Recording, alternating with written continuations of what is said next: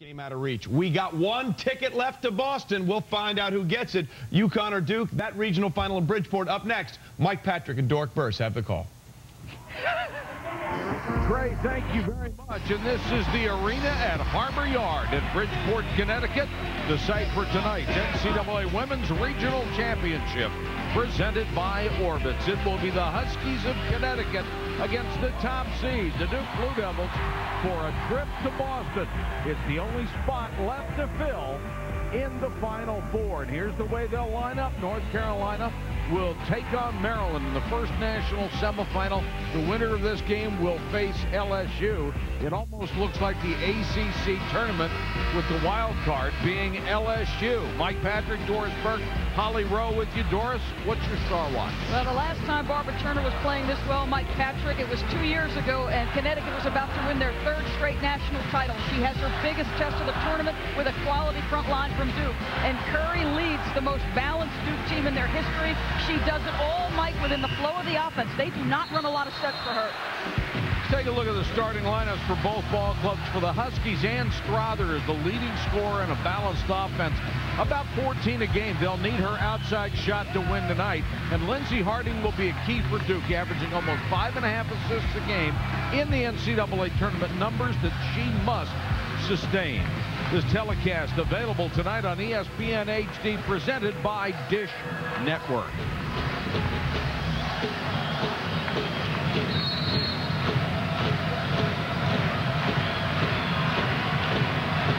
Connecticut in white with a lot of support. This is virtually a home game for them. Or Duke in white, excuse me. Strother controls the opening tip for UConn. Duke opens man-to-man, and they don't switch screens initially. We will see that throughout the course of this game, however. Strother being dogged by that stingy man-to-man right now. And guess who? Barbara Turner, who was coming off the game of her life, gets the first bucket. Attack Alison Bales' feet, make her guard you. Bales with a miss. And the rebound goes to Mel Thomas, the sophomore from Cincinnati. Wilnette Crockett got the first bucket for Connecticut, and Crockett again, as they have obviously decided to target Bales. Yeah, there's no question. Wilnette Crockett has never been a scorer in her Connecticut career. Her best moments have come in the tournament, Mike, and they are going to play on that history right now. Crockett has already exceeded her average with 4 points. Misty Williams with the miss.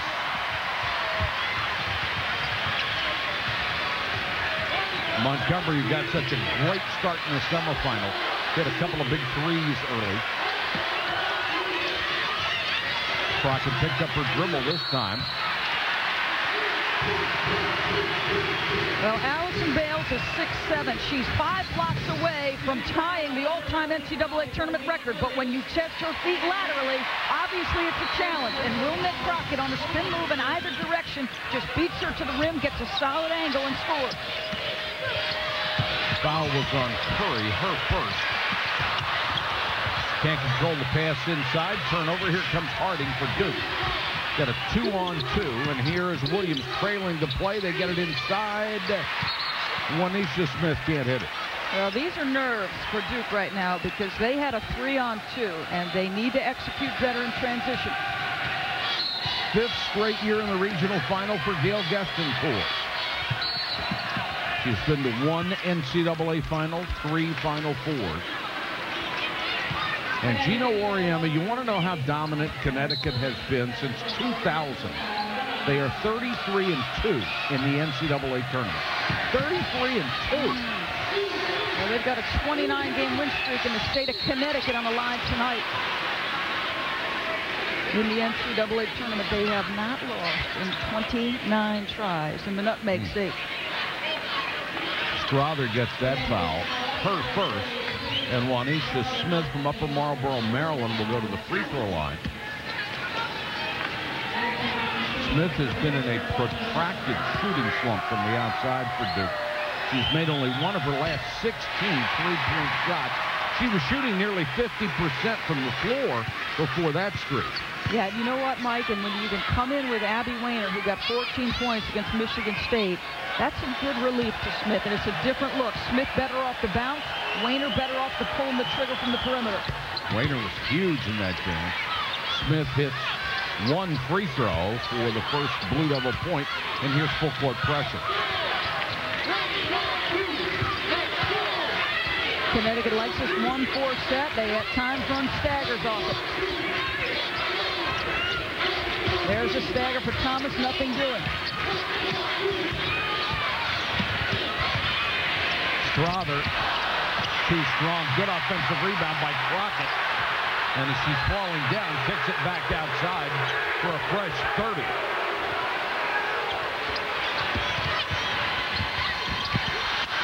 Nice drive, but she can't finish for Renee Montgomery, the 5'7" freshman. Smith quickly back for Duke.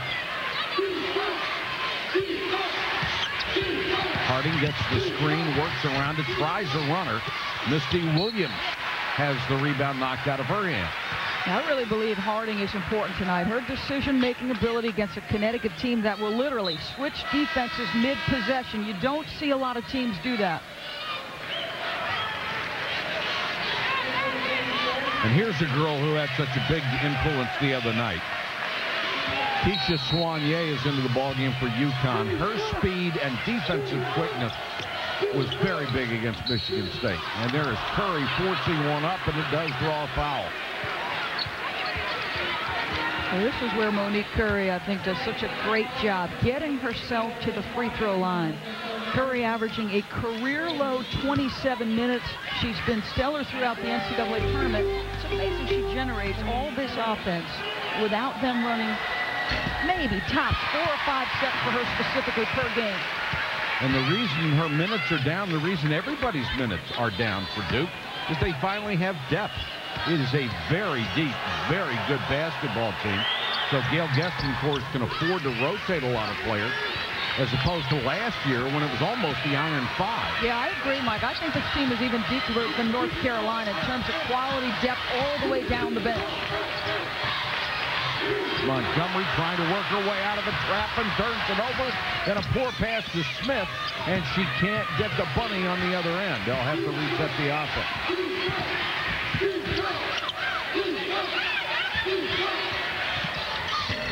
Three out of the corner is short. Bales nearly kept it alive, but the rebound to Turner.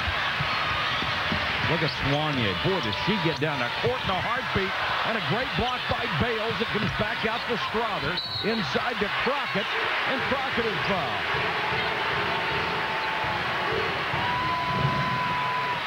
We have seen Alison Bales be a force throughout this tournament. Gail Geston, of course, has done everything she can to encourage that level to continue. But Crockett is just flat out attacking, not intimidated at all by the 5 inches she's giving up.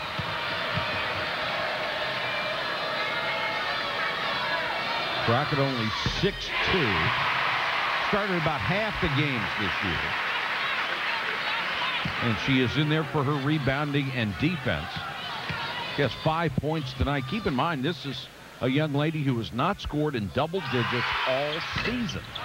And she's got 5 points in the first 3.5 minutes of this game. It was a real struggle for her as a freshman to adjust to the level that Connecticut plays. Practice was a chore for Wilmette early in her career. Duke has not made a field goal in this game yet. Currie, nice pull-up move, didn't get the roll.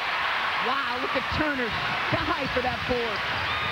She showed how much she can dominate yesterday. Soignier trying to make a tough pass. Crockett couldn't catch it. Third turnover by Connecticut, 2 by the young guards. You've got the rookie in Soignier, the the rookie in Montgomery, second-year player in Soignier. Mike, they were very good against Georgia. They're going to have to be equally good against Duke, those 2 guards. Currie, another good head fake to get past Strother. And this rebound just snatched down by Turner. 1 and done for Duke. And 4 rebounds quickly for Turner. And there is the defensive presence of Bales.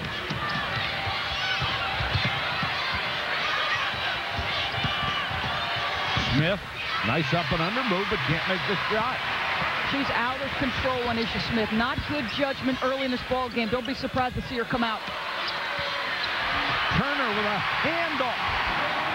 And Crockett gets the bucket.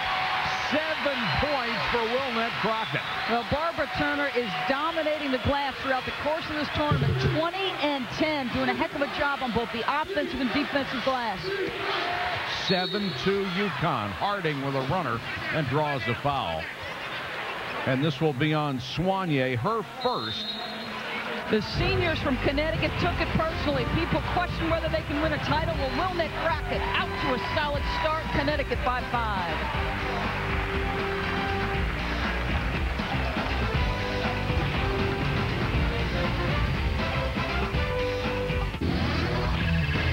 Welcome to ESPN's A Week of Madness, presented by Harley-Davidson. Welcome back to Bridgeport through the first 4:50 of this game. Connecticut dominating. Our first chance to check in with Holly Rowe. Holly? Well, this is a home game of sorts for Connecticut, just over an hour from the campus in Stuart.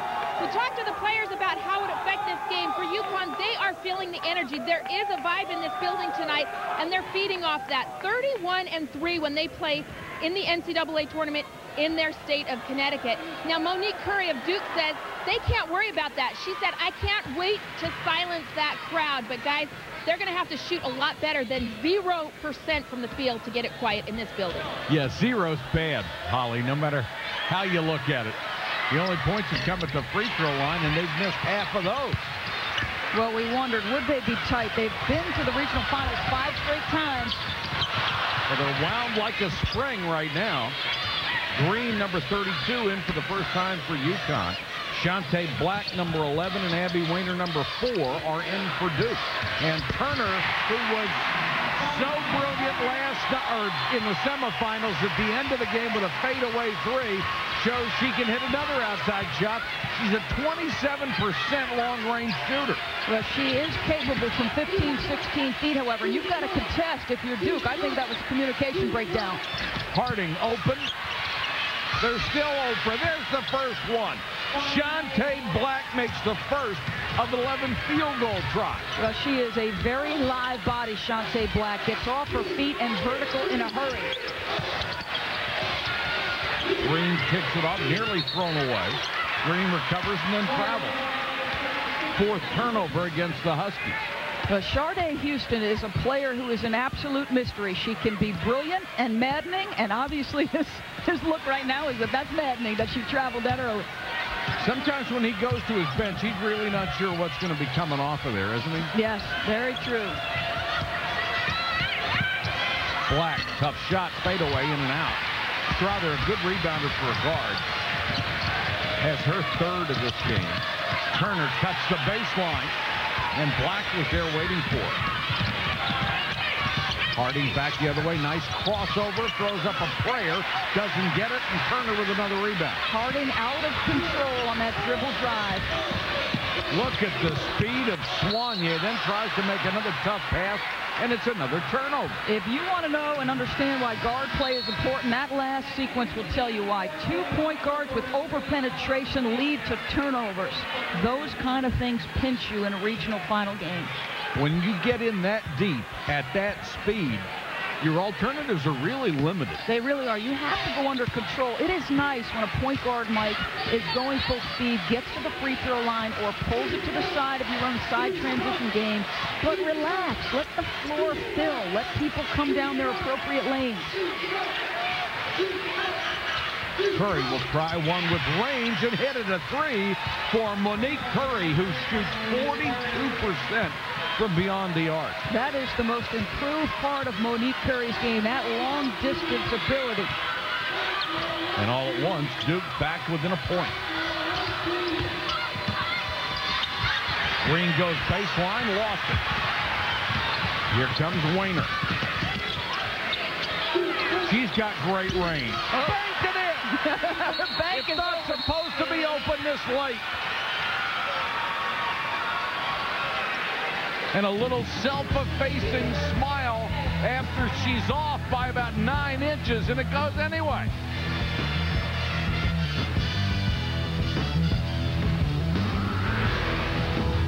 Make thinking nothing is getting hot. And when you bank in a three-pointer, that's about as hot as it gets. And the Blue Devils up by 2. They've scored the last 8 points. And you know when that coincided with the entrance of Shante Black and Abby Weiner. Black has good energy about her. Whereas Gino Auriemma went to the bench, and basically what he has gotten out of that is turnovers. What Duke got was big play. Well, and once Duke started to score, you can feel their energy level go up, and they have relaxed a bit. It's like they took that big, deep breath and said, okay, let's play. And Gino Auriemma has Mel Thomas up in a hurry, and Turner will get a breather on the bench here. Brittany Hunter, the former Duke player, is on. And here's a charge called on Harding. Let's check in with Hollis. Went nuts in the huddle. Against Georgia, he said their only game plan going in was no three-pointers. They gave up 3 quick threes to start that game. Again tonight, he has zero toleration for them giving up those perimeter shots. He called the timeout after that three-point play, got after Ann Strother in the huddle. He said, in language I can't repeat, that has got to stop. All right, thanks very much, Holly. And you could tell that Gino was really on fire.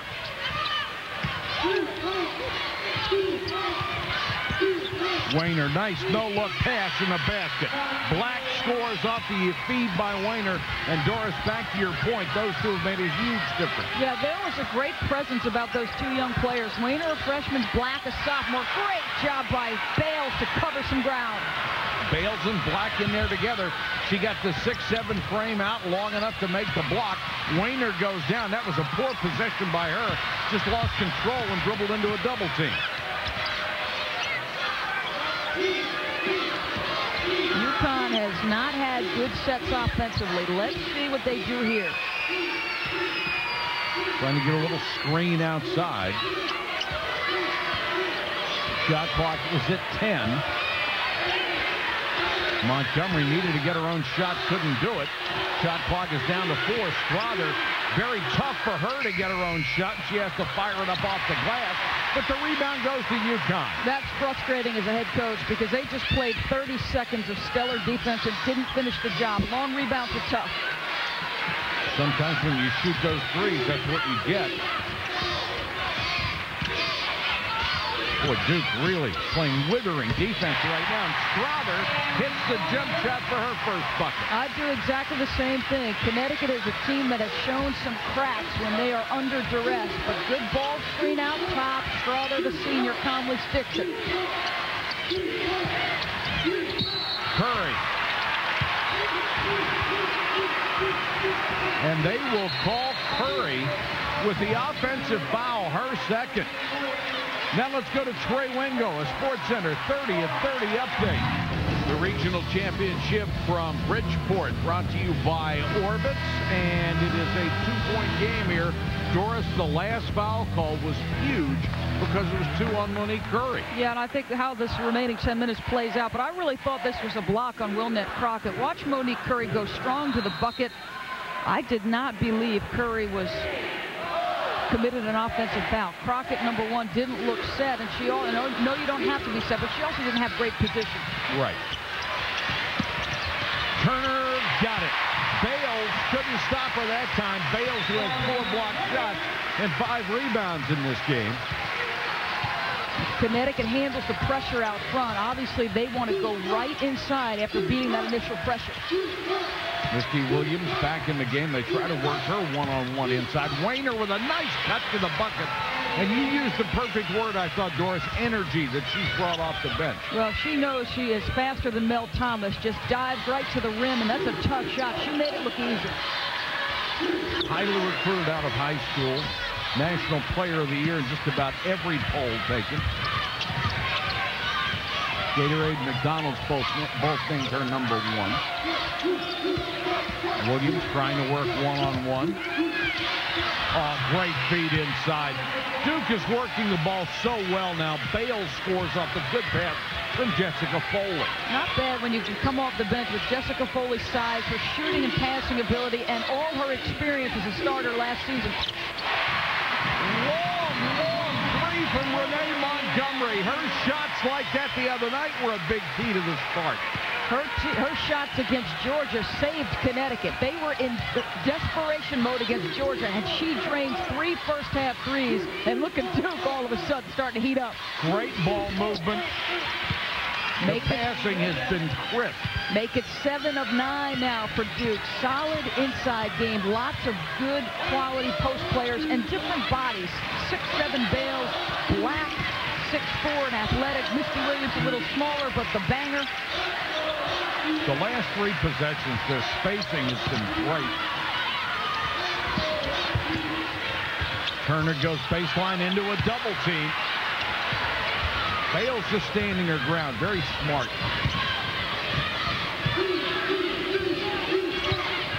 Mismatch here physically. Bales over Turner. Misty Williams offensive rebound, the bucket, and the foul.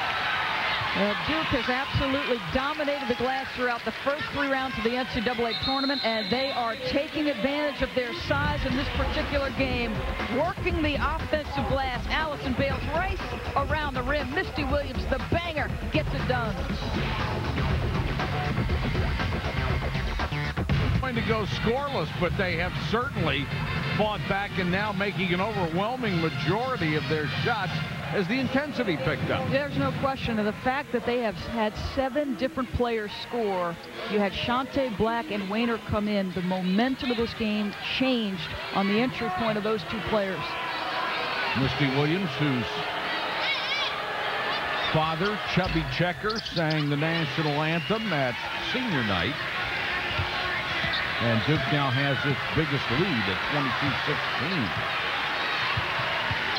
They are the #1 seed, Connecticut #2. When they make a change defensively, they go into a zone. But watch all the pointing and talking. Turner at the baseline, and she'll step out and take another ball. Just inside the 3-point line on both of those, but she showed her range and was successful. Smith for 3. No. Offensive rebound. Black got it and was fouled. Well, Barbara Turner simply does not want to finish her career yet at Connecticut. She's going to fade outside a little bit. Jess Foley is not going to contest enough after she takes that back-off dribble. And Barbara pulls the trigger. She's healthy, and that's why she's playing well. 2 fouls on Wilnette Crockett. Black sandwich. Moves into the lane, forced it up. And it's out to UConn. Very long, very... Check it out to Duke. Yeah, very good athlete.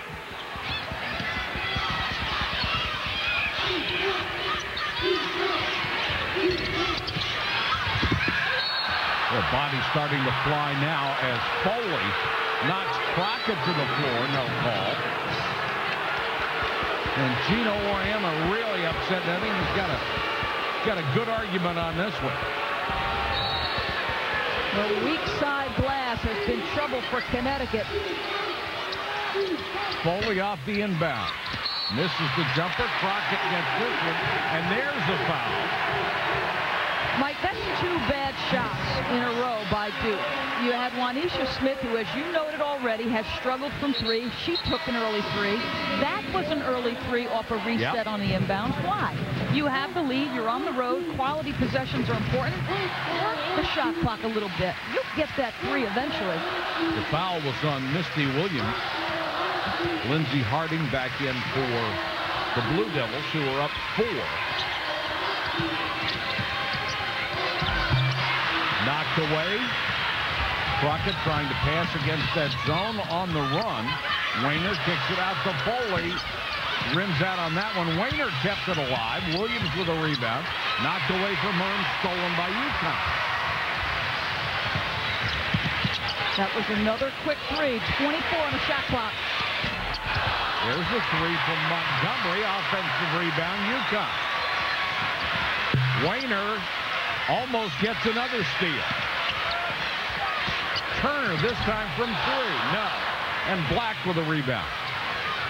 Both teams rushing it a little bit, Doris. Yes, no question. Barbara Turner feeling it, though, Mike. She wants to shoot it every time she touches it. Black into the lane. Short. And Black called for an offensive foul trying to get the rebound. That's a function of youth right there. She knows she missed a chippy. There was a double from Connecticut. She needed one more power dribble and attack the rim off both feet. Crockett will get a rest with 5:55 to go in the half. And Sharday Houston back in. And Houston has been one of those mystery players. What are you going to get when she comes on the court? You're going to get 3 quick buckets?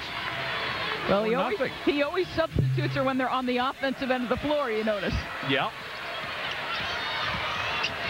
Here she is on the wing. Cross-court pass knocked away.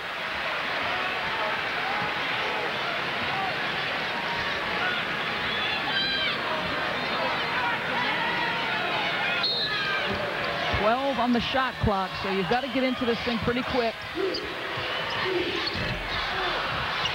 One and done. Very little offensive rebounding.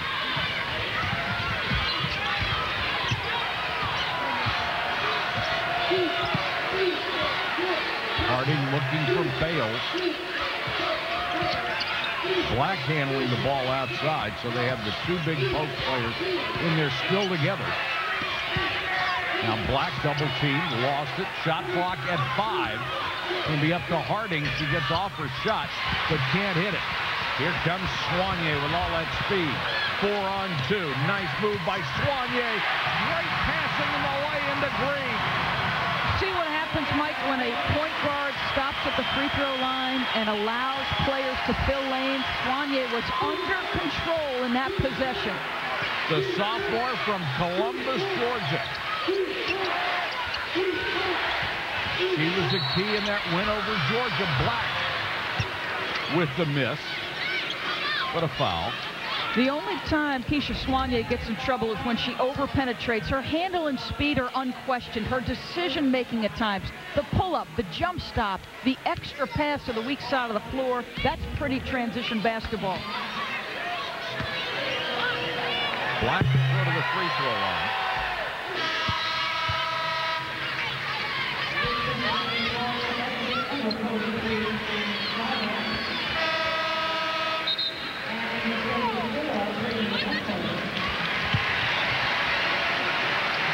Brittany Hunter into the basketball game. Now remember, she can only play about 10 to 15 minutes max. That multiple knee injury situation impacts how long she can be on the floor.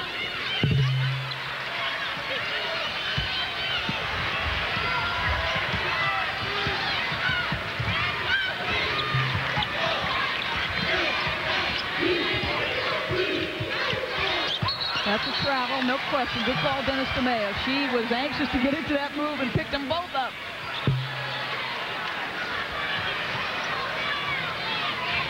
(24-20) Duke over UConn with 4:21 and counting.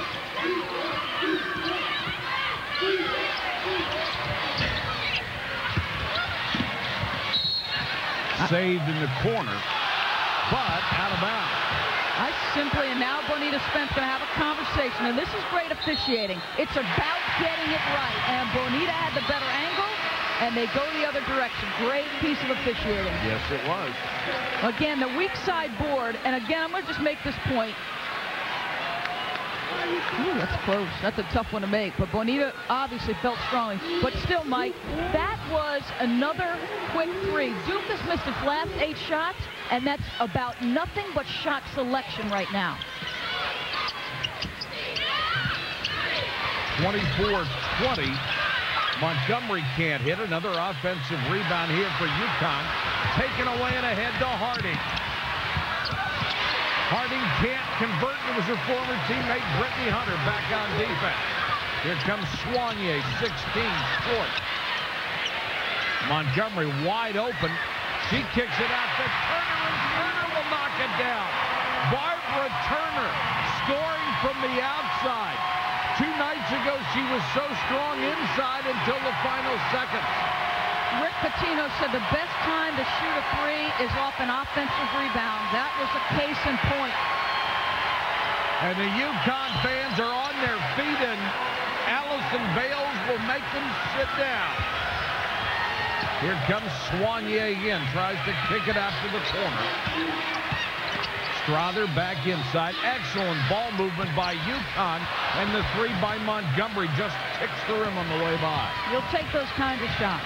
4 passes, 1 into the post, a reversal of the basketball, and an uncontested shot. Duke started ice cold. They are ice cold again in between. They made 8 of 11, and Bales wheels into the lane to score. Good job by Bales to be patient in there. There was some pressure. She got herself gathered. Her feet are better than they look. Bales has a half dozen.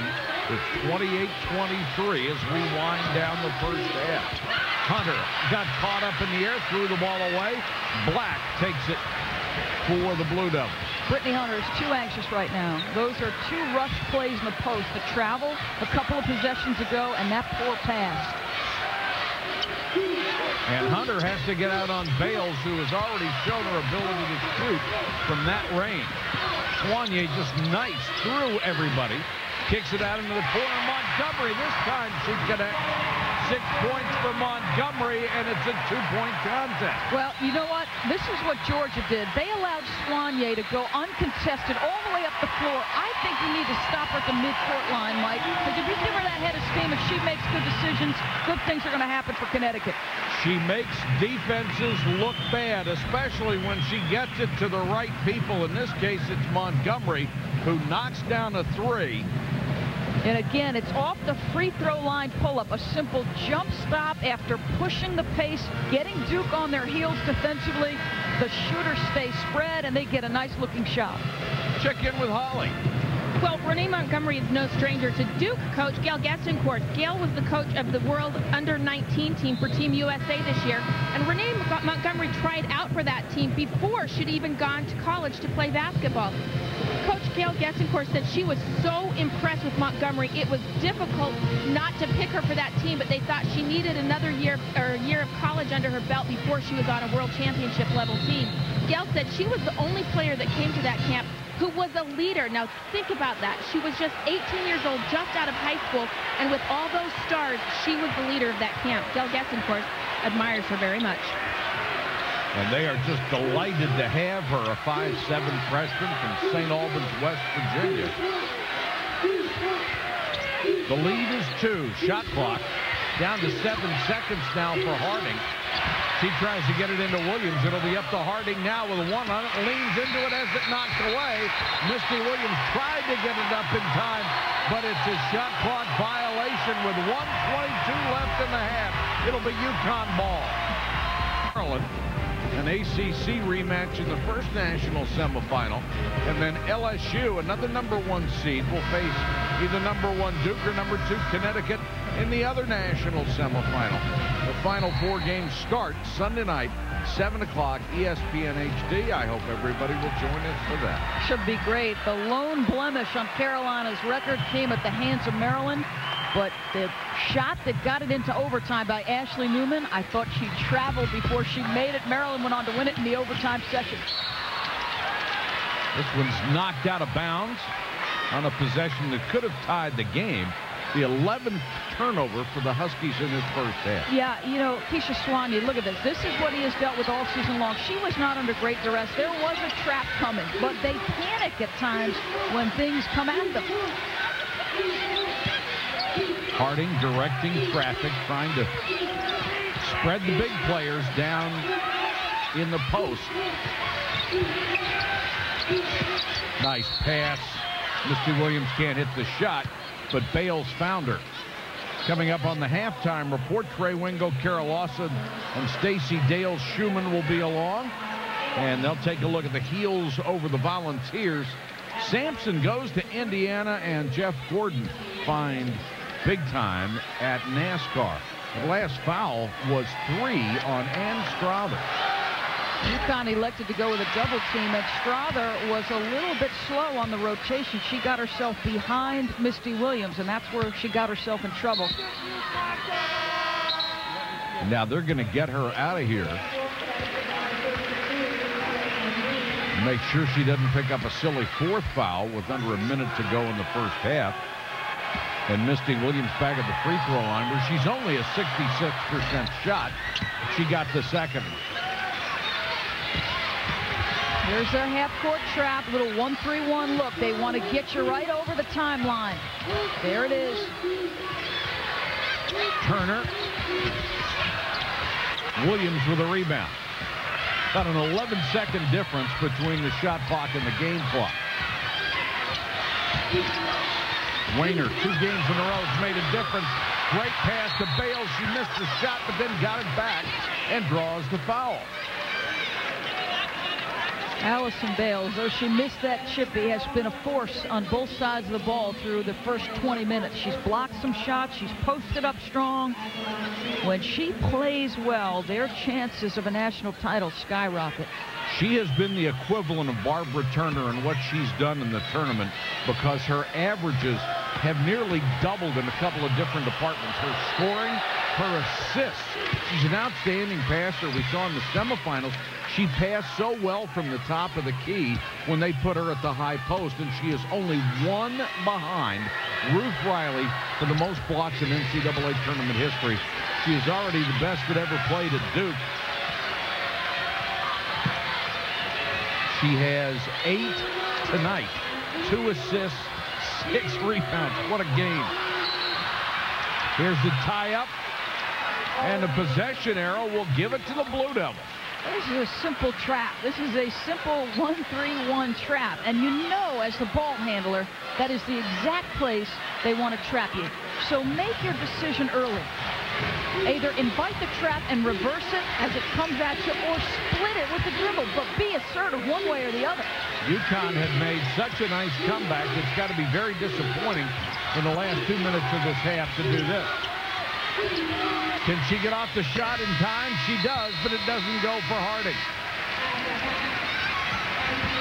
Duke off to a very, very slow start, but they come back to lead it here at the half, 31-26. They did a nice job taking advantage of their size. Weiner and Black gave them the initial push. Bales has been solid through the first 20. Let's check in with Holly. Coach, in that 15-minute timeout, you guys hadn't scored from the field yet. What was going through your mind? I just thought we looked tight. I mean, we were rushing everything. We were getting some good looks, but everything we were pressing. I just told them to take a deep breath, relax. We were fine, play ball. How did they change that? Well, I thought we picked up defensively, did a better job, and we just showed a little bit more patience on the offensive end of the floor. All right, thanks, Coach. 31-27 at the half. The nation's top-scoring team held to 31, but they still lead by 4. Now let's send it to Trey Wingo with our halftime report. All right, Mike and Doris, thank you very much. Welcome into the halftime show. Trey Wingo here with Carol Lawson, Stacey Dale Schumann. That's the trophy they're playing for. Only one of these teams will get a chance to play for it this weekend in the Final Four. We'll get you up to date on what happened in the earlier game in just a little bit. And in part by Harley-Davidson Motorcycles. It's time to ride. At the half, it's Duke by 5, 31-26. They got up to such a horrible start, but have come back to play very, very well in the latter stages of the first half. Mike Patrick, Doris Burke, Holly Rowe is also with us. How about Alison Bales? She may be working on a triple-double tonight. When she plays to her 6'7" size, she not only changes the complexion of her Duke basketball team, but the complexion of basketball games.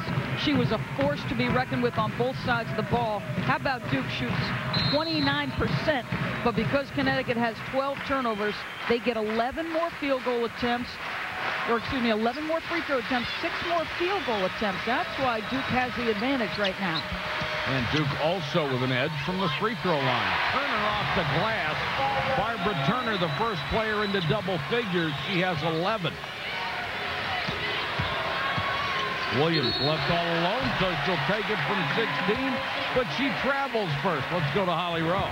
Well, catching up with Gino Auriemma at halftime, he said he was actually pretty pleased with how they played defense in the first half. Consider Duke is the top scoring team in the country, and they held them to 31 points and 28% from the field. He said their problems lie on offense. Nobody has been consistent. Also, as you said, Doris, he pointed out the turnovers, so they've just got to be smarter on offense. Crockett trying to put a little pressure on Bales, who gets her 5th block of the ballgame. Williams forced that one up a little bit against some pretty solid defense. Turner with another rebound.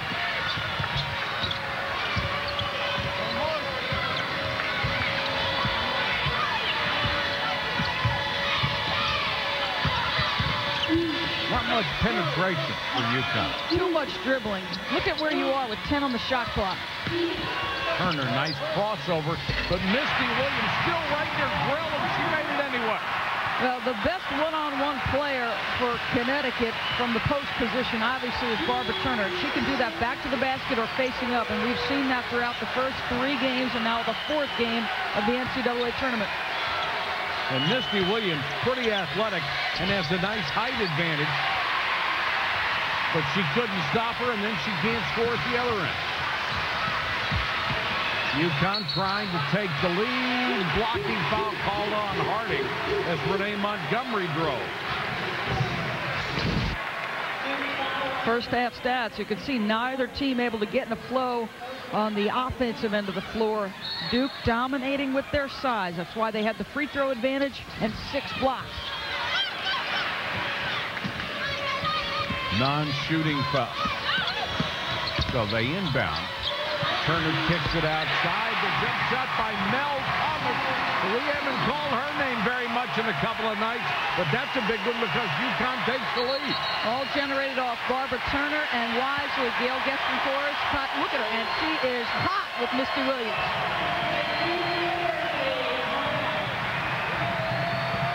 Well, Barbara Turner is capable of creating offense for herself and others. Look at this. In the face of a shot clock coming down, she goes one-on-one, takes Misty Williams. Little separation. She has been so good.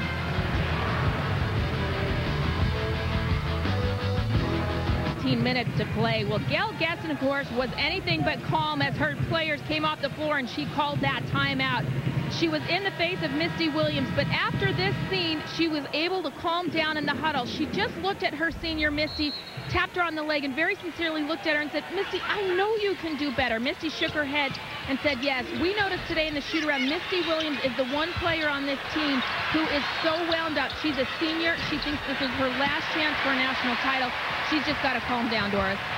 Well, it's interesting. She's been such a hard worker. Nice block.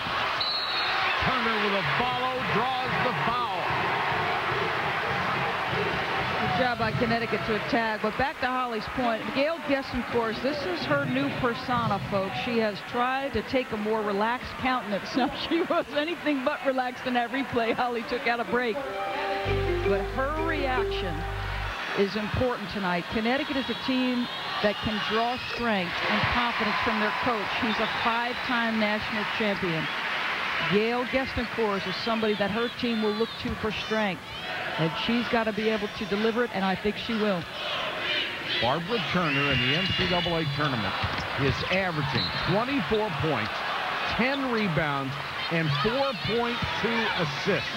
Averaging. Against Michigan State, she had 31, which was a career high, and 9 boards, and of course the shot that won it. What a great reach in this steal by Montgomery. Took it away from Harding. UConn hitting on all cylinders now.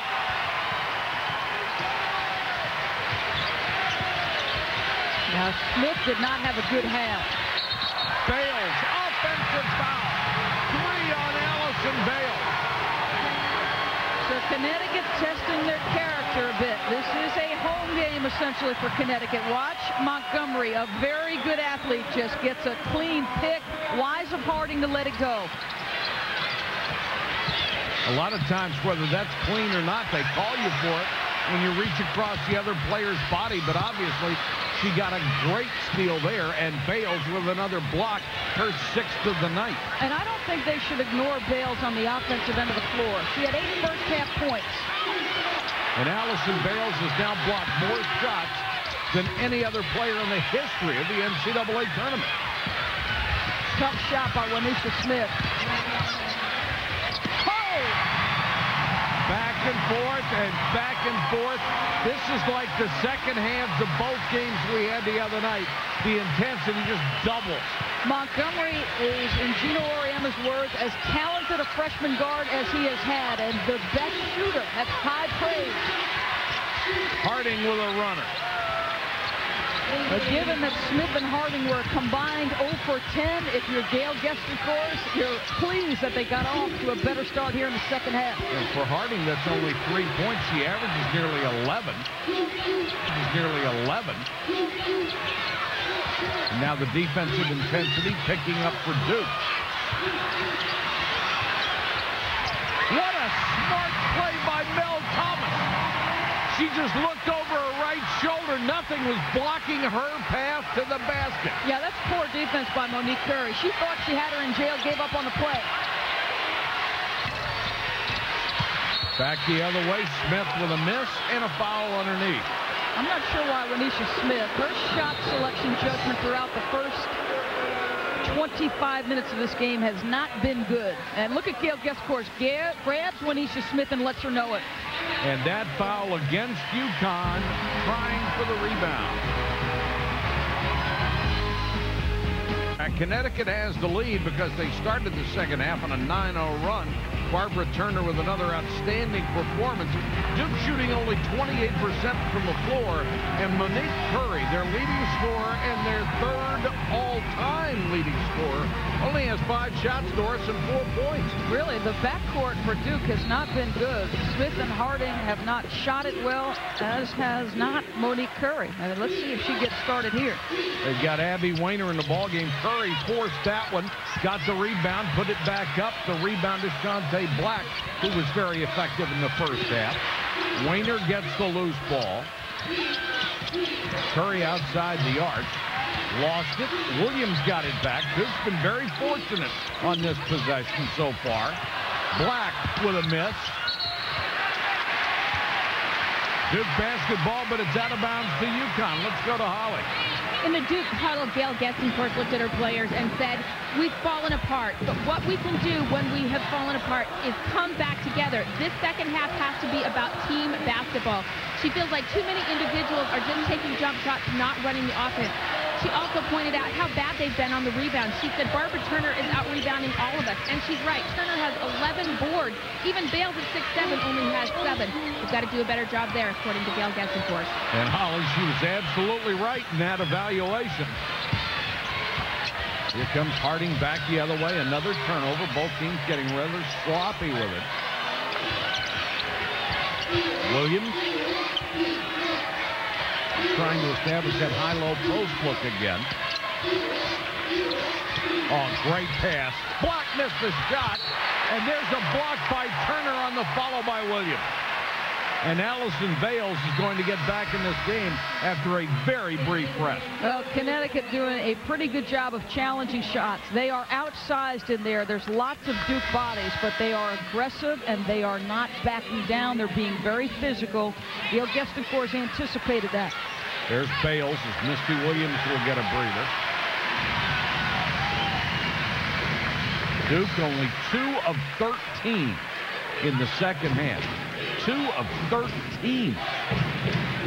Of course, that's actually better than the way they started the game. They were 0 for 10 to start this contest. Here's the way the Final Four is shaping up.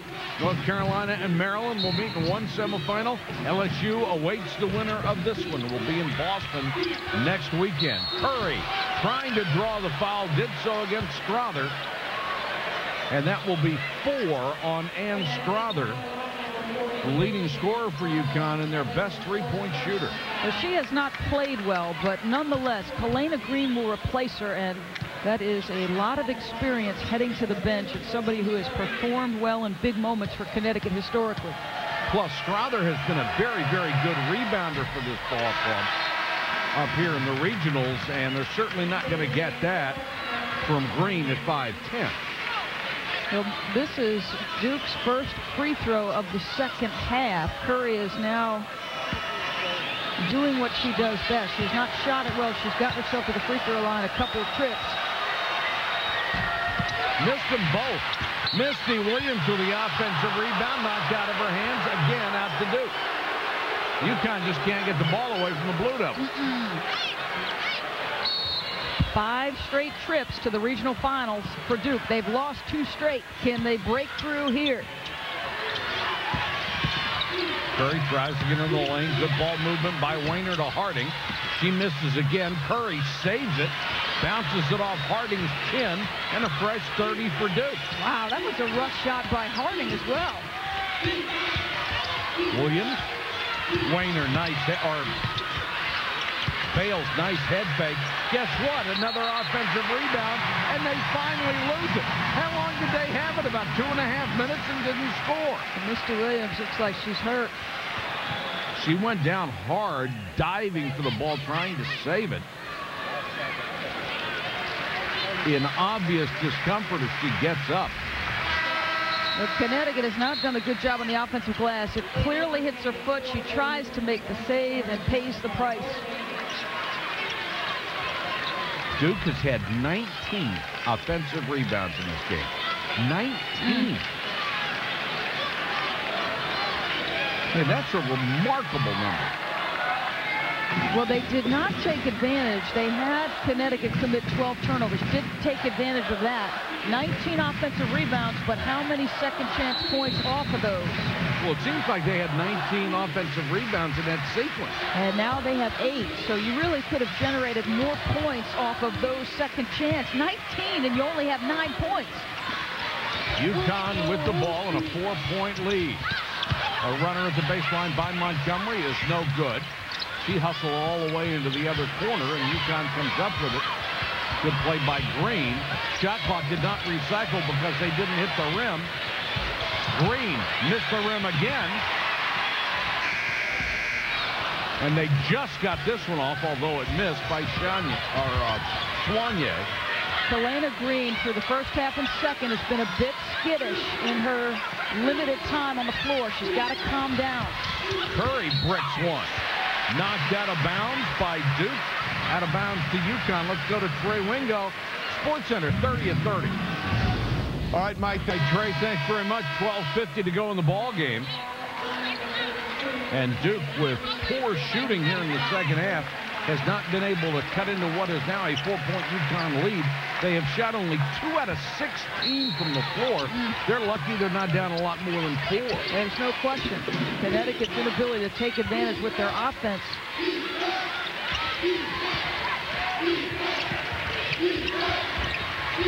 Harding back in there to run the club from the point.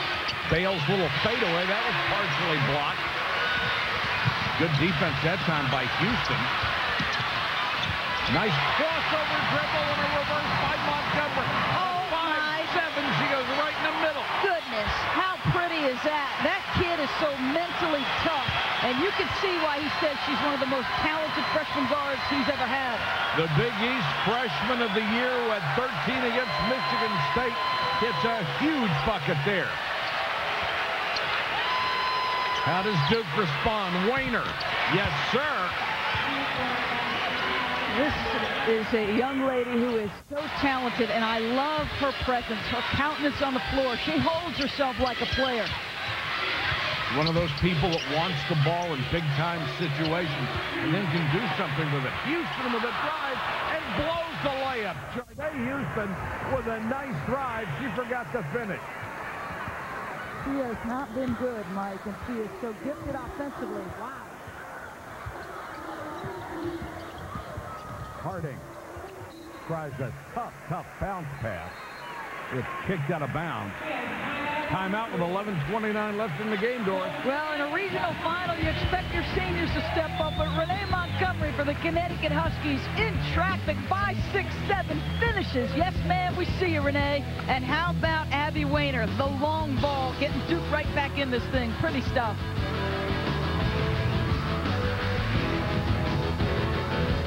Elite Eight round, and it was Simone Augustus stepping up and taking the charge that sealed the way for the Tigers' 3rd straight trip to the Final Four. For this, Pontiac will present $5,000 to the General Scholarship Fund at LSU. Simone Augustus stepping up and doing it defensively, the Pontiac game-changing performance of the Elite Eight round. Let's send it back to Mike Patrick and Doris Burke. All right, thanks, Trey. And what was amazing about that, Simone Augustus said after that play, she thought it was the first charge she had ever taken. I don't know that speaks well to her defense over the years. But it's impeccable timing. Yet another offensive board for Duke. Duke could use some timely shooting right now. Black.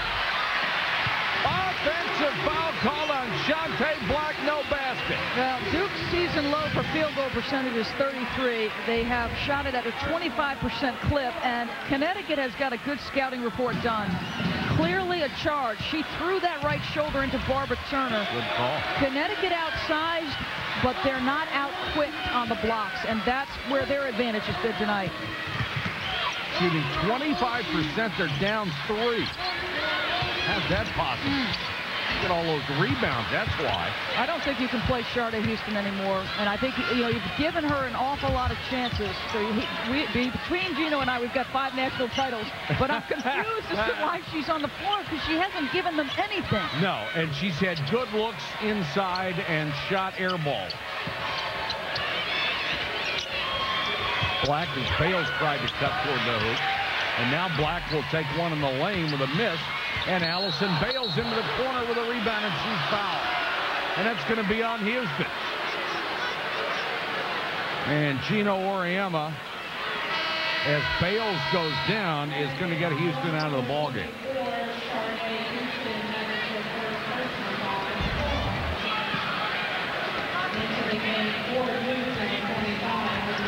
And Bales goes down hard. That wasn't much of a shove. It's more like she lost her balance. It was. 8 points, 9 rebounds, 6 block shots for Alison Bales. Throwing a couple of assists. And she's got MVP written all over her. And right now, she is in a lot of pain. Foley checks in for her. You just have a feeling that this is the girl who's going to make a difference in this game. Knocked away, knocked out of bounds, out to Duke. Boy, how confidently is Abby Weiner getting off those screens and releasing her jump shot. And Soignier, to her credit, is doing a pretty good job defensively. Weiner just has that look in her eye. Yes. That's why. Yeah, I mean, the way she's held herself in 2 games here in Bridgeport has been outstanding. She was the National High School Player of the Year, and Strother was the player she idolized since she was in the 5th grade. Both grew up in Colorado. Soignier kicks it out. And they're going to call Misty Williams for a foul.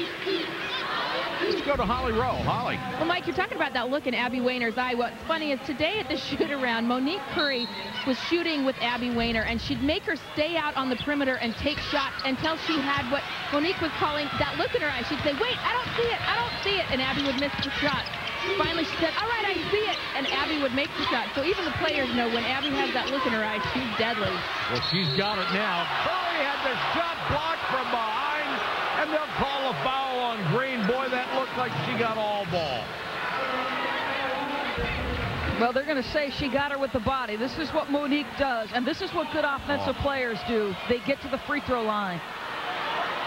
She realized who she had guarding her. A lot of ball. There was some contact with the hips. You're being kind. Yes. We're tied at 41 as Currie will go to the line. She is an 82.8% free throw shooter. What a brilliant career she has had at Duke coming out of Washington, D.C. 5th-year senior, number 3 in scoring, 4 in rebounding, 7 in assists. She has 5 tonight, make it 6, and Duke has reclaimed the lead. Now this looks like it's the 1-3-1 trap that gave Connecticut problems in the first half. It is, and Soignier with a very tentative pass to Montgomery. And now they fall back into this zone. Everybody's pointing, making sure they know where shooters are. Soignier, it's what you want, the penetration on the zone. Crockett had it blocked halfway up, tried to get it up on the glass, and here comes Currie. And that's going to be a foul, and she was double teamed. It's going to be on Soignier. That will be 3 on her. Well, you see Monique Currie thinks about going and attacking glass. Ooh. Wow. Boy, that's 2 in a row that look like pretty good defensive play. Because there's no contact from Sharday Houston. No. And that's a tie-up. Well, those are tough calls against UConn. Great for Duke. And then Currie takes advantage. The lead's up to 3. Yeah, so they take advantage of that opportunistic situation. And Chino Oriema taking this chance to get an official's ear. UConn in a real drought at the wrong time of the game. Yeah, they have experienced these prolonged droughts throughout the course of the season. Houston, no. Nothing is going right for her. You just don't have any options. I think he's thinking Chino Oriema is probably too early to come back with Ann, though underneath the 8-minute timeout, I think you see Ann Strother come back in this thing. And maybe a little bit before, because here she comes. Well, Houston has not scored in this ballgame. Makes it very difficult to keep her out there. Strother with the 4 fouls is back in. Soignier will sit down. No need to wait because you want Ann on the offensive end. She hasn't taken many shots, but she's still capable of stretching a defense. So before the timeout, you get her in because you're going to have a look on the offensive end. That was a good substitution. And Mel Thomas, another good outside shooter, is back in. So running the club is totally up to Montgomery. Crockett. Black can just afford to back away from her. She's not going to shoot it. Here is Strother. It's tough for her to create something on her own, and she can't hit the shot.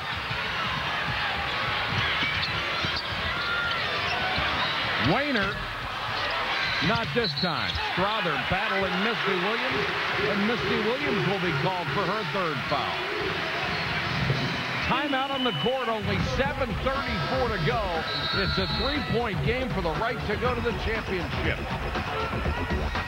NCAA Women's Basketball Championship is brought to you by Pontiac. Vote for this round's Pontiac game-changing performance at ncaasports.com/Pontiac. The emotions rising here in Bridgeport, Connecticut, as these teams fight for the last spot in the Final Four. Alison Bales, injured a couple of minutes ago, has not come back into the ball game yet. That would be big for Duke, but they have dominated the glass when she's been in there, when she's been on the bench. They're just killing UConn on the board. 48-30 on the glass, 24 of them packed on the offensive end. And you know what? They haven't necessarily used those to get points, but what it does is gives you much more time of possession and field goal opportunities. Strother, and only 9 on the shot clock, and a wide open shot for Mel Thomas. She's too good a shooter to lead from that ring. Nice job to give it and get it back.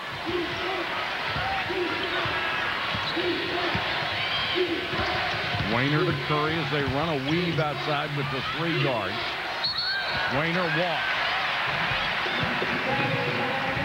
Well, they were running that weave, and Connecticut defended it well. This is Ann Strother, the nice kick out off the double team.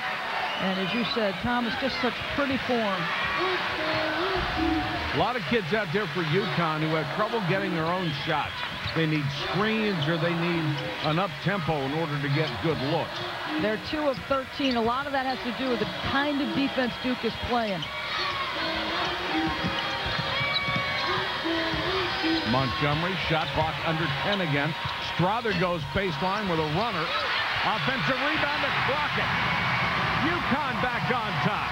Now that is created because of Strother's ability to get off the bounce. Her defender, Crockett's defender, has got to go challenge. That was Shante Black. Weak side board is wide open. 9 points for Wilnette Crockett. She has not had a double-figure scoring game all year long.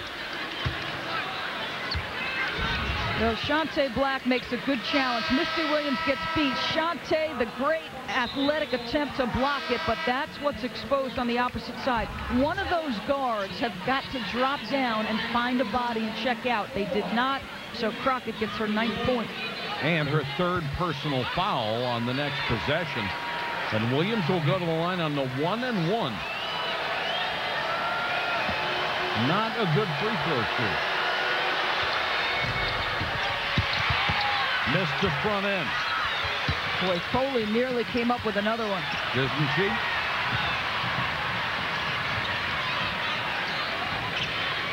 Turner had a shot, passed on it. You get the idea. If Turner gets a shot, she might as well go ahead and take it. She's the one person out there who is going to be able to get her own shot. Nice backdoor cut by Crockett. She gets the basket off the pass from Montgomery and draws the foul as well. When you stay spaced, and as much as Duke is pressuring, the backdoor cut will be open. Duke has done a stellar job, but watch this cut right here. It's a little back screen by Strother and a greatly executed play. That's just pretty stuff. And Crockett, well, Gino joked earlier in the year, he said, we might as well just send Wilnette on to Boston because she plays her best basketball in March. The first double-digit scoring game of the season for Wilnette Crockett. She has 11. The lead is 3. What a night for her. And 4 fouls on Misty Williams. Let's see where Duke goes offensively. Bales back in the ball game. Harding, nice cut down the lane. Blocking foul. That looked like a good call. I think it was. And again, Tina Napier and Dennis DeMeo, what they did was they made eye contact.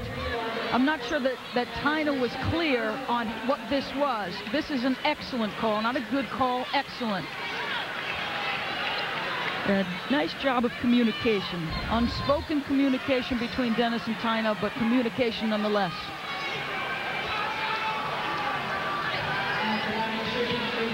Harding at the line, 78% free throw shooter. Only 5:24 to go in this ball game.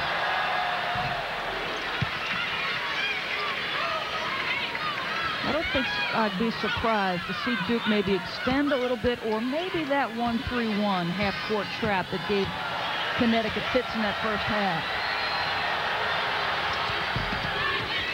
Certainly that would put a lot of pressure on Montgomery because she is the ball handler and the only one out there. Yeah, and this is the 1-3-1 trap.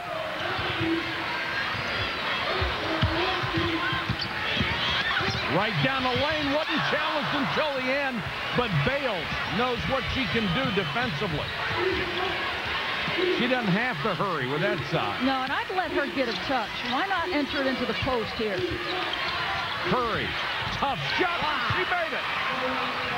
That is a very tough shot, and a fifth-year senior, nice job to complete it. Monique Currie has tied this game at 48.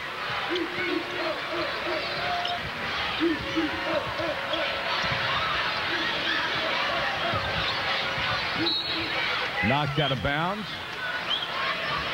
Now they enter the ball into the post, and watch Monique Currie. Barbara Turner gives her a bit of a cushion, but uses everything she's got in the arsenal, spins. That's pretty stuff. Shot clock at 12. Connecticut has had a lot of trouble getting a good shot early, but Turner with a great drive from the baseline grabs her knee. I think she hurt herself. Well, you made the point a moment ago, and it was appropriate. She is the player most likely to be able to create her own shot, and with the shot clock under 10, wise decision. Turner has 16. Foley. Here's Bales. Into the lane. Got it. Now, I think she can challenge Wilnette Crockett, especially if they're not going to come with a double. She has got a double-double. Every possession becomes so important now. Montgomery's done a nice job being there by herself, not having Soignier in the backcourt as a running mate.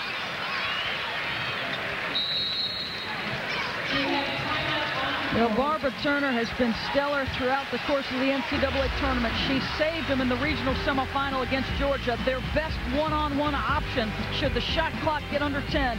At 6'7", Alison Bales has been all of that.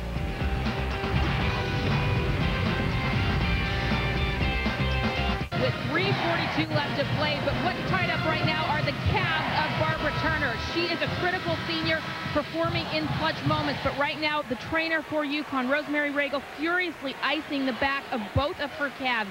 She is cramping, but she's going to go back out on the court. She took at least 4 sodium tablets, or what appeared to be sodium tablets. They're going to try to keep her on the court as long as she can, and knowing this young lady, a few cramps aren't going to keep her out of this last 3:42. But boy, when they hit, they hit. There's nothing you can do. You're done. And Strother having trouble getting it in, has to call a timeout. 3:41 to go. 11 on this shot clock. It'll be interesting to see what UConn can do when they get the ball back in, because they have not had much success getting anything off outside of 10 seconds anyway. Here's our tournament summary. Maryland will be going to its 3rd Final Four ever, but it's first since Chris Weller took them in 1989. 3rd straight Final Four for LSU. And Pokey Chapman did another great job. The 2nd Final Four in school history for North Carolina. They won it all back in '94. And who else? Doris, who's it going to be, Duke or UConn? Yeah, it should be interesting to see as we go down the stretch. It's amazing that Duke is knotted up at 50 with Connecticut when they have shot only 28%. They've got 6 more field goal attempts, 9 more free throws. Barbara Turner's presence on the floor is important, in particular right now, because as you said, the shot clock is at 11. She is their best option, along with Montgomery, for going off the bounce and creating her own offense. Can Turner avoid the cramps? And the game clock right now showing 34.2. Yeah, I think we lost a little time there. I think that would change the strategy, as Wouldn't it, though? I think it's 3 minutes and 42 seconds. If they can use the videotape to review it for any timing miscue. You know, it's 3:41. And she uses the timeout, and obviously not moving. Well, no time because she was inbounding the ball. So this will be pretty easy. 11 on the shot clock and 3:41 on the game clock. Somehow there's 1 second extra on the game clock. Inbounded to Crockett. Montgomery. Shot clock at 6. She fires. And Currie with a rebound for Duke.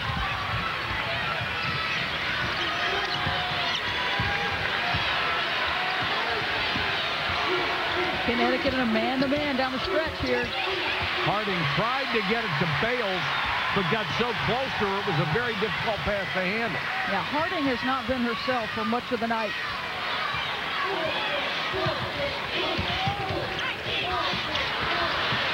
Almost lost by Thomas. And Currie hacked hard at that ball. Fortunately, she didn't pick up a foul.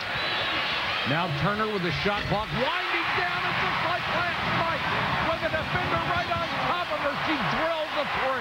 She was so confident on Sunday night, confident at the shoot-around today, and just drains a huge shot.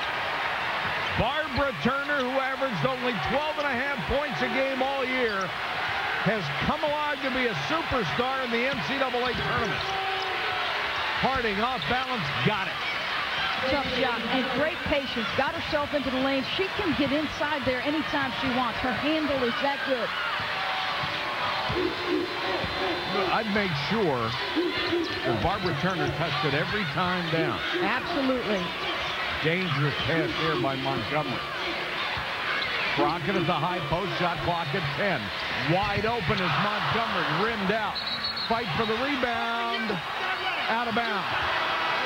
Mel Thomas got the ball at the baseline, but stepped on it. And the possession goes without Barbara Turner really getting an opportunity to look at the rim.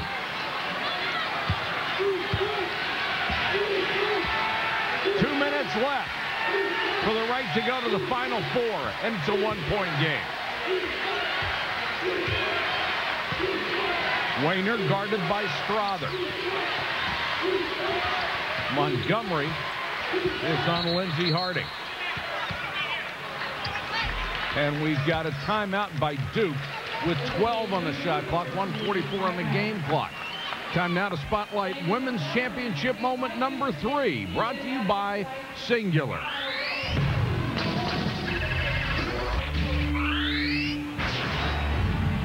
Were they the best team ever?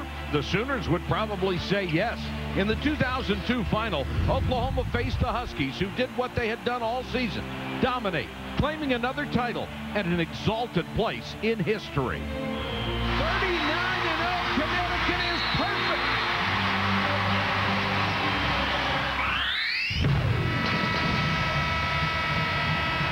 I think they could have gone 70-0. You could have just kept playing and nobody was going to beat them. Such a confident, dangerous, balanced basketball team was that championship.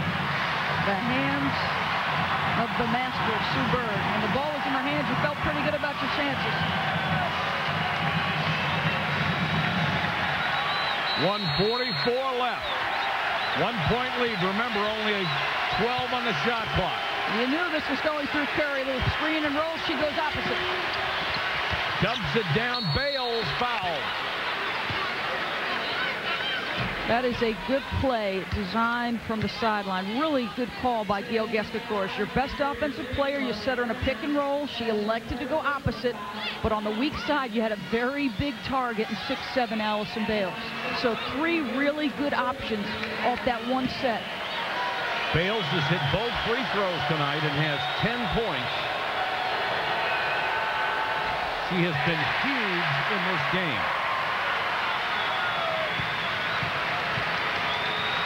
She is as intimidating a defender as there is in this game.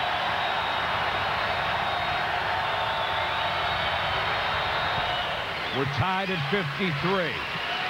The 5th time this game has been deadlocked. Now, it'd be inexcusable if they don't let Barbara Turner, as well as she's played, touch this basketball. Being guarded right now by Misty Williams. In the middle of that zone, Bales hanging out in the lane. Turner gets it only by accident, then kicks it back outside to Thomas. Strother, 3 on the shot clock, totally out of control and lost the ball. 2 straight possessions. Nobody's looking for the player they need to look for. Yeah, and this is too often what has pinched Connecticut, a failure to execute at key times. Under a minute left. Currie around the screen. Bales open. Back out to Harding. 10 on the shot clock for Duke. Both teams having trouble getting a look. Harding into the lane to Bales. Got it. Just great patience by Lindsey Harding. Again, she can get through there anytime she wants. They're going to use a timeout. Wisely so. They are disorganized offensively. Well, Lindsey Harding off the bounce is able to get into the lane. She has been able to get by defenders almost at will, and certainly Thomas is not going to be able to. Strother or Crockett comes over, and just good patience. She gets along the baseline. You think maybe she's in trouble, but she gets her shoulders turned, doesn't panic. She's deep on the baseline. And what does your big person do, Mike? She made herself an option. Nice step to the ball by Alison Bales. Last night, Connecticut needed a shot from their senior star in a clutch moment, and they got it.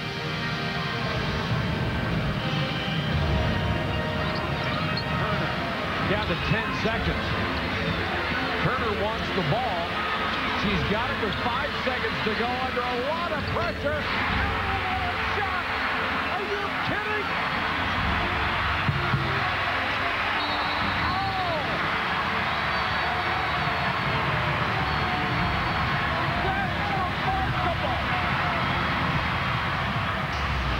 UConn has won 29 games in a row in the state of Connecticut because of plays like that. But if they have one more possession and don't even look for Barbara Turner, you don't think they're going to make 30 in a row, do you? No, I do not. And both teams with 2 timeouts. You see the foul situation. You absolutely have to go through her. But here, this has happened to Connecticut on a number of plays. That last play we showed you, was a broken, busted play from the beginning. It's about the 4th time this season where they've needed to execute down the stretch and have been unable to do it. There is what's at stake, 29 straight. You've got to get her a touch, get her a look. If I'm Barbara Turner, I'd demand it right now. 2-point game. Montgomery trying to penetrate. Turner, top of the circle, gives it right up to Thomas. Thomas goes in among the bigger players and hits a huge shot. 20 seconds left in the game. Duke can play for the last shot. And they want a timeout with 14-7. So once again, 3 trips in a row. Barbara Turner touches it twice, but almost like with a touch pass. And they finally got the bucket. Yeah, they had wanted to send Montgomery off the dribble drive and kick it to a shooter. She wisely gets into the lane, takes a little bit of a bump, and still able to connect. This is a tough shot, folks. And I'll tell you this, if you're Gail Gestencourt, the last play you ran off a sideline out of bounds was what you did. You got Monique Currie put into a pick-and-roll situation. You had Alison Bales on the weak side of the floor. That's 3 really good options. Monique off the pick and roll can make a good decision, and let's see if they go to Alison Bales. Now the thing is, Mike, obviously you want 2 looks at a win, so you take a shot and give yourself a chance for an offensive rebound, but not enough time for Connecticut to come back and get a shot. Well, both teams have had a terrible time trying to get that kind of quick shot in the last several minutes. It has been a struggle to get a shot within 15 seconds. Obviously, they'll have to do that in this possession. In terms of the score, you would have thought Connecticut had the advantage. They did not think they could get to 80 or 85 points and outscore Duke, so they've done a stellar job defensively. Both teams have. Well, Duke is the highest scoring team in the nation. Right now, they are 32 points below their season average, and this is the UConn's benefit, this tempo. Abby Weiner will inbound. She would always be the bailout shooter at the top of that defense. Harding, game clock down to 7. Here's Weiner against the double team. That should be a jump ball. This should be a hell ball, but instead they're going to give a timeout to Duke. Duke gets a timeout with 3 seconds left. It looked like twice they had tied it up. Well, Connecticut showed 1-2-2 zone, and they put in Nicole Wolf. And what they did was on the first pass, they want to come with a trap, and the timing is absolutely perfect. Shake them up a bit, and look at that. Couple hands on the ball. Really good defensive call from the sideline. How about that for Nicole Wolf, a player with such promise who has been so limited by injuries. The first moment she gets to play in this ballgame, she gets in a critical situation and helps force almost a tie-out, but forces a timeout with 3 seconds left. Yeah, and you have 3 seconds, so you're going to inbound it. You have time for a dribble or 2. You could get a solid screen somewhere, but obviously you are working under duress here. Harding to inbound. Do you look for Currie? Do you look for Weiner? Bad pass. Currie from half court. We will go to overtime. Gino is upset. What he thinks happened is Lindsey Harding committed a violation. It certainly looked like she broke the plane over there on the sideline. Gino Auriemma was trying to be restrained by his staff. He didn't want a part of it. He wanted to go out and make the argument. He thinks, I believe, there was a violation on the inbounds pass. That's exactly what he thinks. Now, neither player is allowed to break the plane. That's it. And there's a backcourt violation. Oh, clearly, right. With 1.9, he clearly sees that she went backcourt. I think the only way you can test this is to say she didn't have possession until she'd already crossed, but it sure looked like it. Wait at least another 5 minutes, because we are going to go to overtime to find the last participant. So far, North Carolina, Maryland, and LSU have already had their tickets punched for Boston next weekend. Duke and UConn will go to overtime to fight it out for that fourth and final spot. Some finished, you have to credit the UConn defense. No, there's no question. Both teams have really played very good defense. Duke has continued to dominate on the glass. And Nicole Wolf will start the overtime period for the Huskies. The seldom used now junior from Walpole, Massachusetts, who has always played exceptional defense, but hasn't given them anything at the other end. Misty Williams with the save goes right into the press table, but still gets the ball in play. This is Weiner. Now Wolf is on Currie. Interesting matchup there. They tried the lob inside. Harding had it knocked away. Currie, 2 Connecticut defenders go down, and Williams is wide open. How about that? Looked like Currie did not have her balance when she made the pass. And because Wolf had fallen down, there was no pressure on the passer. Montgomery, pull up from 12, got it. That kid is so cool, so young. 14 for Renee Montgomery. This is like a home game, but interestingly, Montgomery has played her best basketball away from the state of Connecticut this season. Weiner with the taller Strother on her.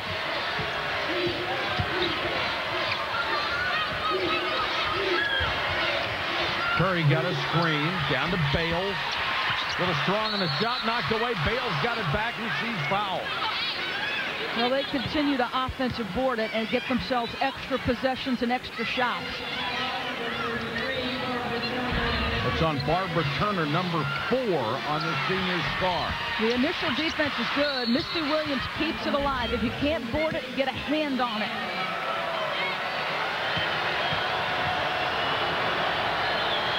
Bales 3 out of 4 tonight. Now make it 4 out of 5, and that puts her right at her season's average. Alison Bales, 14 points. 4 personal fouls on Barbara Turner.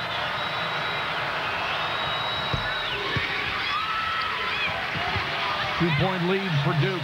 These teams have not been far apart all night long. No, Barbara Turner's gait is very funny. She is not running well.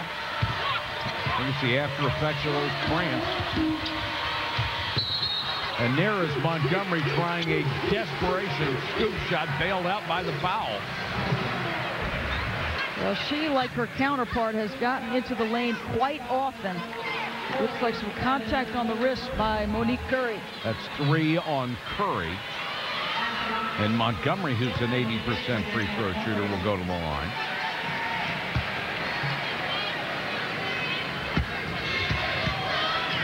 This is her first trip tonight. Makes it a very pressure-packed situation. Nice soft touch on the first one. And look at the disparity. 12-point scoring difference and an 18-point opportunity difference. Missed the second.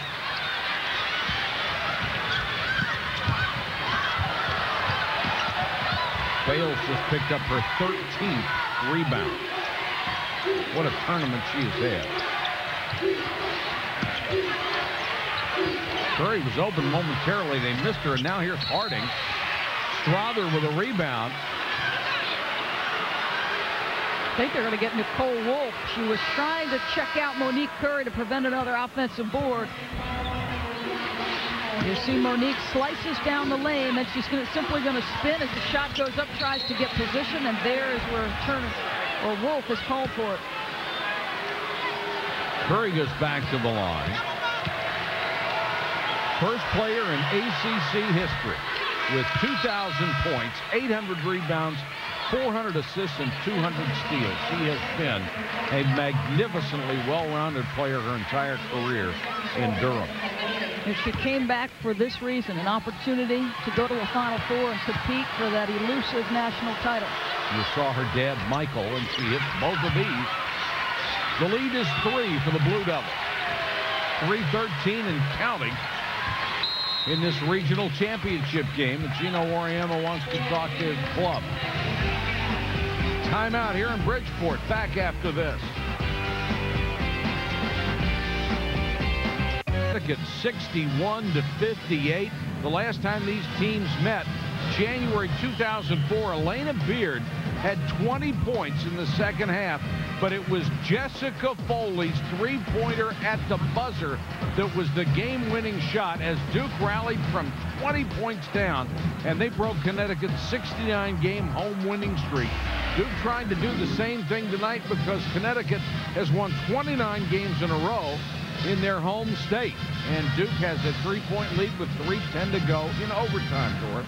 29 straight in the NCAA tournament in the state of Connecticut. And you wonder what Gino Oriem is designing. It's interesting watching Barbara Turner go up and down because I think the after effects of that cramp, though it might have dissipated a bit, she's not getting her feet off the floor very well. Her gait is a little bit funny.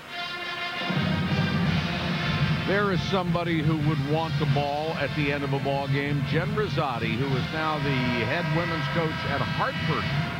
She was a UConn guard from 93 to 96, and boy, was she good. Won her first NCAA tournament game as a head coach this year.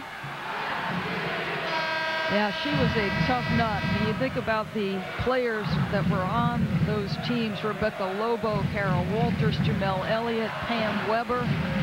That was a good group of basketball players. Rosati and Sue Bird were about as hard-nosed a guard as you could ever find in this game. I think you see the same kinds of qualities in Montgomery. I think she's a tough, hard-nosed kid with some leadership ability. UConn down 3. Turner calling for the ball. He's being guarded by Abby Wayne. We're now down to 7 on the shot clock again.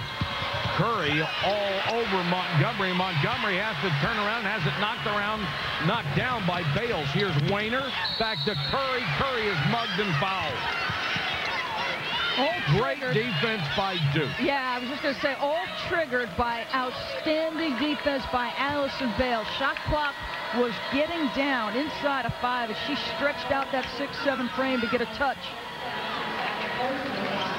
They're just not quick enough to get a shot off the dribble. They need screens or a backdoor cut, something that's going to get somebody open. Well, and the interesting thing is you can go underneath on most players for Connecticut if you're running a screen and roll situation. Outside of Strother and Mel Thomas, and Duke can play soft on those pick and roll situations. And here comes Barbara Turner out. You can see her legs are really bothering her right now. She just can't get any lift. And what a tough situation to take a player who's going to be the one to bring you back and have to sit her down. Now it's grown to 5 with 2:38. Who do you go to now? Well, obviously your thought is Aunt Strother. Soigné back in the ballgame. That gives them 2 ball-handling guards. Mel Thomas is a good shooter, but somebody has to give her an opportunity to pull the trigger. And Gino Oriem is saying, I need somebody to penetrate. We don't have the time to be doing this. It's a learning experience, isn't it, Doris? When you were a freshman playing point guard, I mean, skill will take you so far, but you have to have the experience to round that out. That is correct. There's no question. And he talked about the difficulties of trying to get to a Final Four and win a national championship with young guards. Sports Center coming up next. John Anderson, Steve Levy. George Mason now hitting curveballs instead of three-pointers. We'll take a look at baseball. Dirk against Detroit. And Favre to quit on Saturday? I hope not. This is one of the best things about football. And I hope Brett Favre comes back for another year. You've got to get into this set quickly. Crockett down the lane against Bales. Just had to toss it up there, and Bales stuffed it right in her face. Then Crockett hits the runner. Are you kidding? Wow, that is a tough shot. After just getting rejected, the mental toughness to go right back at her. Wilnette Crockett with the first double-digit scoring effort of the season. She has 14 tonight. Bad matchup. Oh, it's a bad matchup for Connecticut. Bales, a lot of contact, no whistle, loose ball. Currie came up with the ball. And they're going to call this a jump ball possession arrow. We'll give it to UConn. Wow, they had Mel Thomas guarding Monique Currie. She got by her, made a nice touch pass to Bales. They were unable to complete it. I thought Connecticut was very fortunate there to get a tie-up instead of a foul. And they are trying to win this thing right now without Barbara Turner. Still a one-possession game.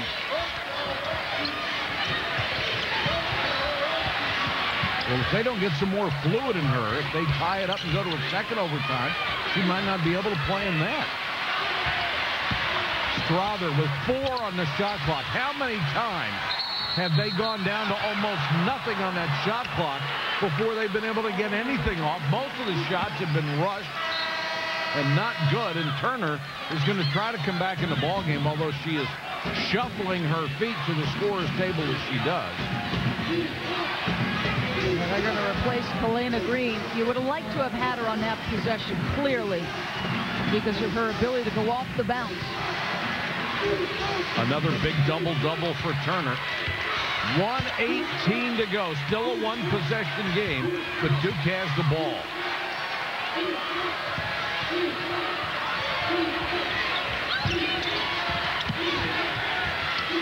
This has not been a textbook game, but boy, it's been close. 8 on the shot clock. Currie way outside. Gets a double screen and launches. Boy, that was dead on target, but came up short. UConn's got to score on this possession. Crockett baseline. Block on Bales. That's 4 on the 6'7" junior. And exactly what you wanted if you're at Connecticut. You get a chance to get to the free throw line. No time on the clock. Connecticut has got to push pace very quickly. That's a very good call. She did not get the angle defensively. I'll tell you this, it's interesting because all season long, Gail Gessenfors has not really run a lot of sets for Monique Currie. You know, they have tried to be as balanced offensively. They got away from what they used to do for Elena Beard. 75% of their sets were for her. She said, I want to be more balanced. They've done that, but down the stretch, they're getting Monique Currie the basketball. This is huge for Wilnette Crockett. She gets 2 shots. She is only a 63.9% free throw shooter.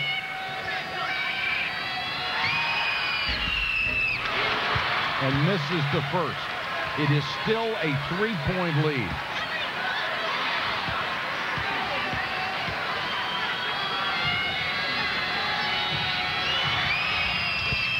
One out of 2. So they extend pressure a bit. They're in a man-to-man, just extending. You wonder if they come with a trap. I'd go to Currie again because Turner's guarding her, and I don't know that Turner has the legs to do it. A basket by Duke would make it a 2-possession game. Shot clock down to 10. Harding into the lane and a whistle. Timeout. Timeout, Duke. Boy, that's a tough time to call that, isn't it, with 8 seconds to go on a possession clock? I don't think Gail liked how far away from the basket they were. Connecticut was switching every screen. If they didn't call it, Mel Thomas had switched a screen with Barbara Turner and had ended up on Currie. That would have been the matchup you wanted. As we pointed out earlier, both teams have struggled to get a shot off anywhere near in the first 20 seconds of possession clock. That was Duke's last time out. Connecticut still has 1 to use should they need it. Obviously, you need the stop. And then I think you go right at the rim, Mike. I think you get a deuce by attacking the rim. Duke obviously doesn't want to foul you should they not score. And you've always got Bales in there for the possible follow. And certainly they have just killed Connecticut on the boards tonight. 8 seconds on the shot clock. 22.9 on the game clock. Harding. She's guarded by Montgomery. 3 on the shot clock. Currie is going to have to launch. Ooh, that touched rim. Well, they call a shot clock violation. They call the shot clock violation, and Turner is down again. And it appears to be the cramps again. They're trying to stretch out that leg. This should not have been a violation, I didn't think, because it did touch rim. Dennis DeMeo gets it on the shot clock violation. Connecticut seemed to have possession anyway. They did, and she got it off. Yeah, that clearly touches rim. And all that does, it would have allowed Connecticut to bring it down against a defense that wasn't set, but they would have had to do it without Barbara Turner, who is obviously in no shape to run right now, so they would have been playing 4-on-5 in the final possession, barring their timeout. They've got one left, right? Yes, they have a timeout. I believe Sharday Houston has checked into this basketball game for Barbara Turner. And how frustrating has it got to be for Turner? You have played the best basketball of your life in the NCAA tournament, and the cramps are just taking you out of the ball game.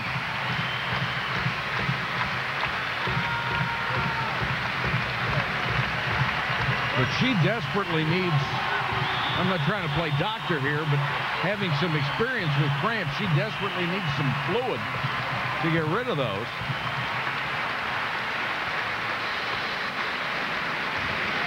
And obviously she is not going to be in on this last 12.7 seconds. I'm just thinking what happens if there's another 5 minutes. And she has obviously shown the effects of when she had the cramps before. She's not moving as well as we have seen her. Well, she is literally has been shuffling up and down the court. Exactly. Her feet are barely getting off the ground. But now you're worried about your offense. Clearly, Mike. You've got Sharday Houston checked in. On the catch, Sharday has got to be careful not to travel.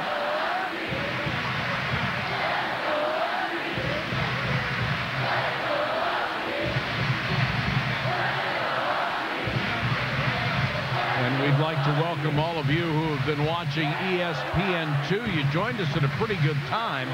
Duke with a 2-point lead, UConn with the ball. 12.7 seconds to go in overtime. The problem for UConn is not only the outstanding defense of Duke's Gail Gestenfor's club, but the fact that their best scorer, Barbara Turner, is suffering severe cramps for the second time in this game, and is on the bench. Yeah. Now, clearly, because the shot clock violation has been called, there was a dip. Now you can't push and attack the rim before Bales gets set. And now they're going to check the game clock to see when they blew the whistle, so they can reset this to the proper time. Obviously, she got the shot off in time. There it hits the rim. And they're just going to have to find the time where they feel they blew the whistle.